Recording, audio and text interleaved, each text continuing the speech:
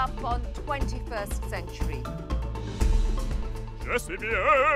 In South Africa, dreams are coming true after decades of apartheid.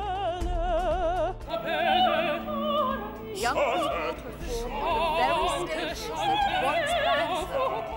Times are changing. It's just a matter of keeping on believing in him. Yes. Because this is talent. And I'm telling you, a superstar in me. An extraordinary opportunity for the youth of South Africa. When I'm singing, I feel different, like a new me.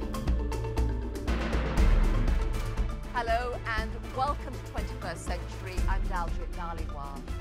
South Africa, a country of great beauty and culture. But for more than 4 decades, black and non-white South Africans lived under a brutal system of segregation, apartheid.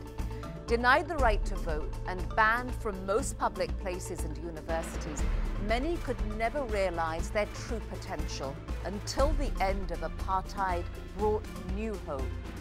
Now, a talented group of young people are living their dreams and taking their place on some of the world's biggest stages. Join us on their unforgettable journey.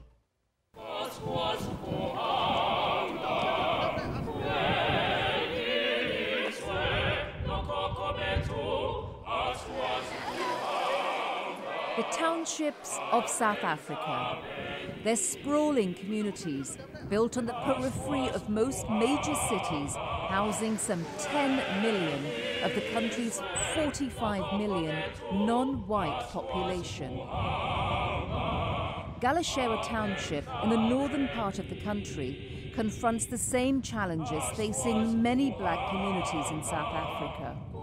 Crime, limited access to good health care, and an unemployment rate as high as 70%. 26-year-old Tesele Kamone was raised here with 5 siblings in a tight-knit religious family. I grew up in difficulty, I grew up in poverty. There was a time where my mom and dad both didn't work, but they tried to make sure that there's something on the table for us to eat. And when Tesele and his siblings were young, the family had an even bigger struggle to contend with. Apartheid. This system of segregation, brutally enforced by the state, was official government policy for more than 4 decades. Black residents were denied the right to vote in national elections, were banned from many public facilities, and were required to carry a pass at all times or face arrest. There were police that were going house to house asking pass, and if you don't have it, it was imprisonment. Simeon Kamone is Tesele's father. The South African army was tough and against anybody. When the children were playing there, they were beaten up. They couldn't attend any white university. It was really difficult to have children under those circumstances. Apartheid officially ended in 1994, when blacks were allowed to vote in UN-monitored elections. Anti-apartheid leader Nelson Mandela was elected president, ushering in a new era for South Africa. The time for the healing of the wounds has come. Finally, Simeon Kamone could envision a new world of opportunity for his children. I was really hoping that they must be highly educated. That is why I always tell all my children that since we are on new environment, please devote yourself to studies and for better life. Mr. Kamone, who worked as a messenger before being laid off, and Mrs. Kamone, a receptionist, were eager for Tesele to attend university and get a full-time job, a job with financial security. I wanted him to join police force or to be a teacher. I wanted something, a professional, that he will ask for a job and be employed and say, my son is employed. And sit in the office. And sit in the office, yes, with a tie like myself. But Tesele dreamt of a very different future for himself. He dreamt of becoming a professional opera singer, an aspiration shared by an increasing number of young people from South Africa's black townships. Some learned opera in competitive community choirs. Others, like Linda Neteleza, first heard it on television advertisements. At that time, I didn't know what genre it was, what was that, because we were used to this music that we normally listen at home. So when that played, I was like, okay, that sounds beautiful. It felt like something silky, or I don't know how to describe it, but at that moment I felt that I love this music. But under apartheid, a career in opera would have been almost unthinkable for a black South African. The country's most prestigious opera hall, located in Cape Town, once banned black and racially mixed performers and even prohibited non-whites from attending as audience members. And when it came to studying opera, non-whites were barred from the finest training ground for classical musicians, the University of Cape Town South African College of Music, unless they got a special exception from the government. Angelo Gabato is a former director of the opera program at the University of Cape Town, UCT.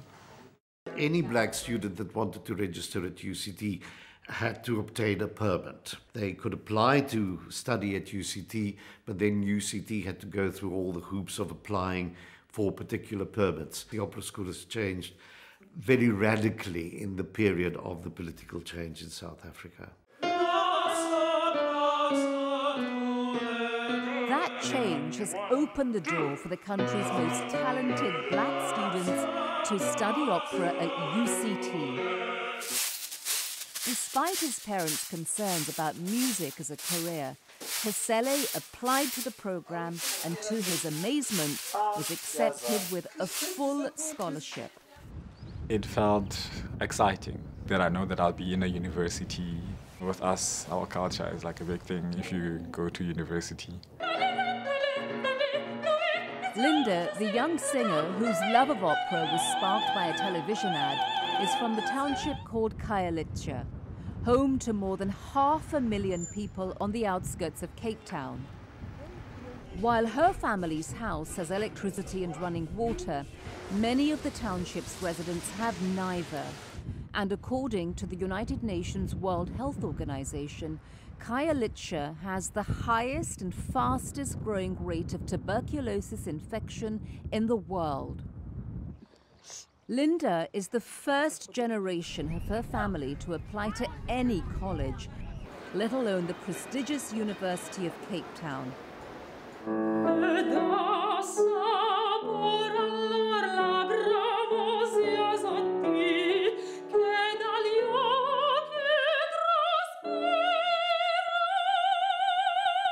And like Tesele, Linda was amazed when she too was accepted and granted a scholarship. When I heard that the UCT College of Music took me, I was screaming my lungs out.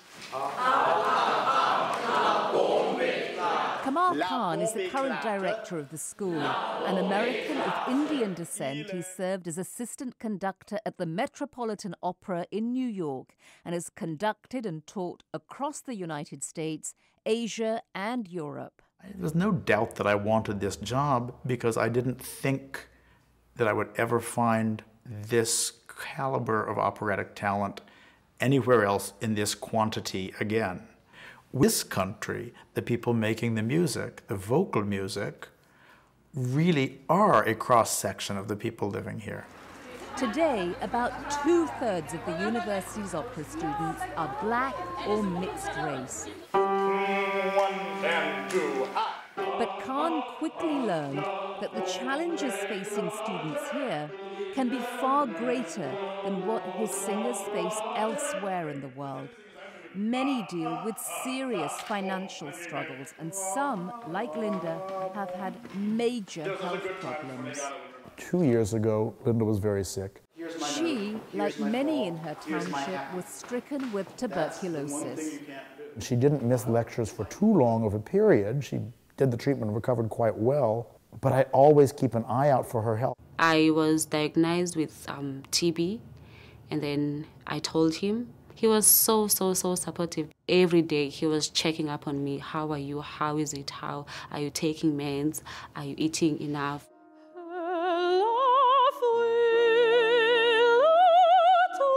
After receiving medical treatment, Linda has recovered and thrived, winning the university's top opera prize in 2011.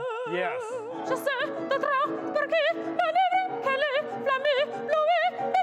When I'm singing, I feel different, like a new me.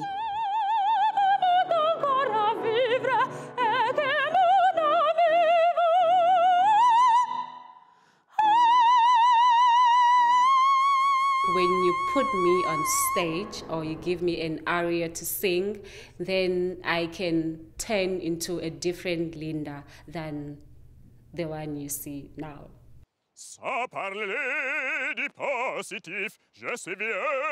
Tesele, he sees opera not only as a passion, but also as a path to new opportunities. I know more people now, and people help me in ways that I never thought that people could help me before. Tesele had two life-changing experiences that he says showed him just how far he's travelled from his township.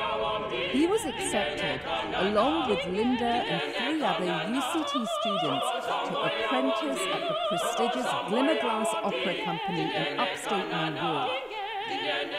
And he was asked to sing at the United Nations General Assembly, a venue he'd never dreamed of performing at a ceremony honoring a man who represents everything Tesele's father had hoped for, Nelson Mandela. Today's celebration of President Mandela's 94th birthday takes place in New York, where Mandela was granted the honor of the freedom of the city. Under the assembly's soaring ceiling, Tesele made his way to the stage. I felt it was an auspicious occasion. Did you see my posture when I walked there? It's a very decent, elegant posture. La calunnia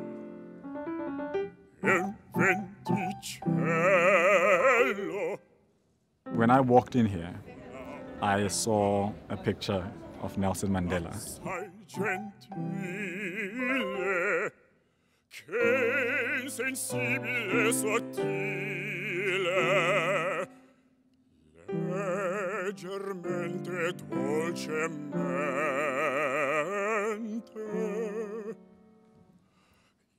I almost had tears on my eyes because I reflected back to the opportunities that we didn't have before. Piano, piano, terra, terra, sottovoce, sibilando. And the opportunities that we have now, and what we are trying to show the world that we can do. It was just an unbelievable moment for me. Unbelievable.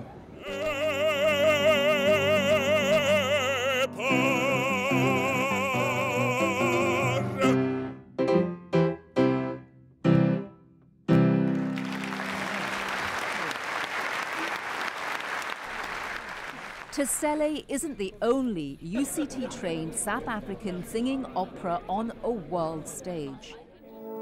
Recent UCT graduates include Musa Nogongwana, now studying at the prestigious Academy of Vocal Arts. Sonny Boy Gladler, who sang 2 principal parts at the Zurich Opera House,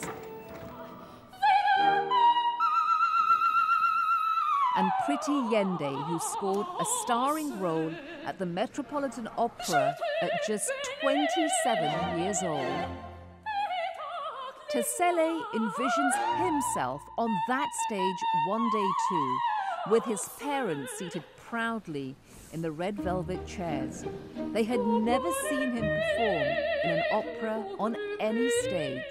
I would like to see him. I would like to see him at the theater. Surely, surely, I would like to sit in front of him and listen properly.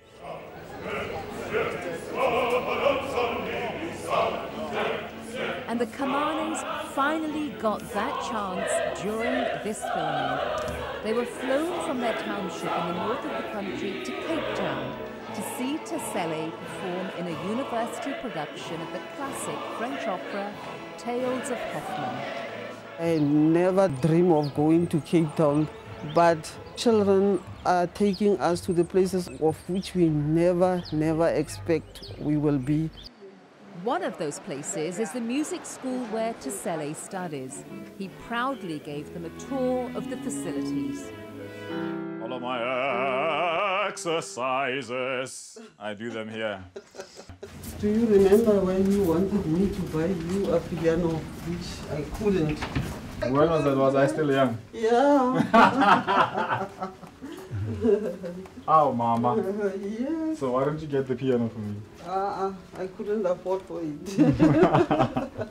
Now I believe I am in Cape Town because I've seen some that I never thought I'll see. Yeah. One of the highlights of the visit was meeting Tesele's instructor, Patrick Tikolo. Yes. Not only teacher, because he's training their son, but because they never expected South Africa's leading university would have black faculty members. He's a hard worker. Is that so? Yeah, If you say so, then I'll believe because you are the teacher. You know, back in our communities, people, if you're saying you go to study music, they think, what are you going to do with that? We need you to go to work. We need money. We're starving here. Yes, You know? that's what the question I also asked. It's that babe in us, that belief in us. Ahead of them. Professor Tikolo reassured Mr. Kamone that Tesele's singing would give him the resources to help support the family.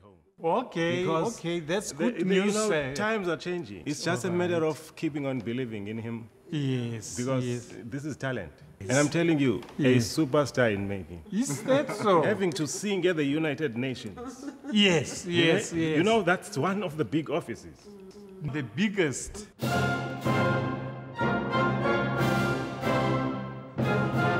Tales of Hoffmann would be performed in a major venue too, that Cape Town Opera Hall, which had once banned black and mixed-race audiences and performers.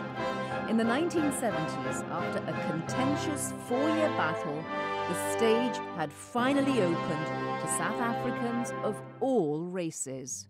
It was really a very big deal, creating opportunities for South Africans of different races to find their way onto that stage.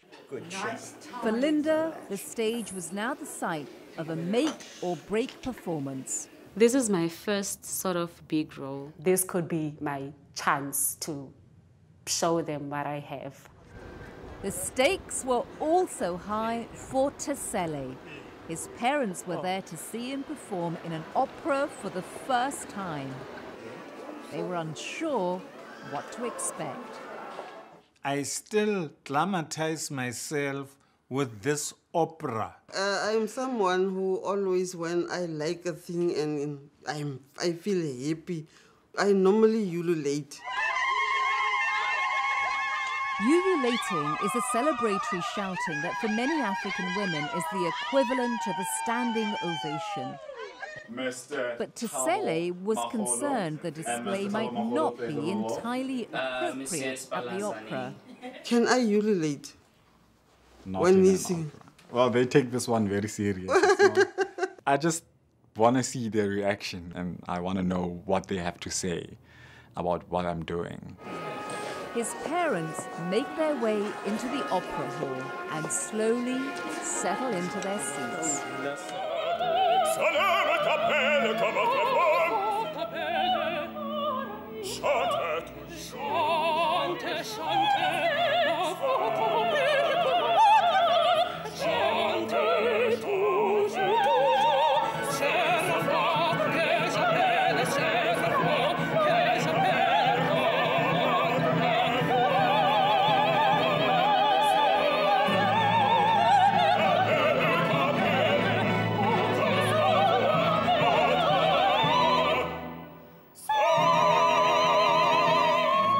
Watching their son perform on stage, the Kamones could not restrain their enthusiasm. Mrs. Kamone ululated with abandon, and Mr. Kamone rose to his feet, shouting to his son. When I was cheering Tisili, it's a tribal praise. It means, oh, you are pleasing me, my son. I'm happy about it. I'm proud about it. A pride shared by all those involved in bringing this enormously talented group of singers of many races onto a stage that not so long ago would have banned most of them. It feels incredibly fulfilling. One almost wants to do a little victory dance. For Tisele, Linda and their colleagues, even more stunning accomplishments are now within their reach. I'll probably be in the United States, but I also want to go audition in places like London and Europe. I want to work so that my parents could be the children and I could be the parent. One day I'll be able to sing for you, to send the message of being a girl who grew up in the township and then made it to the Met in New York. One day it will come true. I know.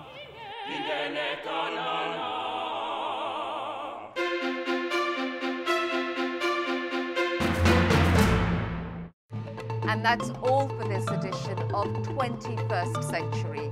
Sharing the world's stories, I'm Daljit Dhaliwal. We'll see you next time. Until then, goodbye.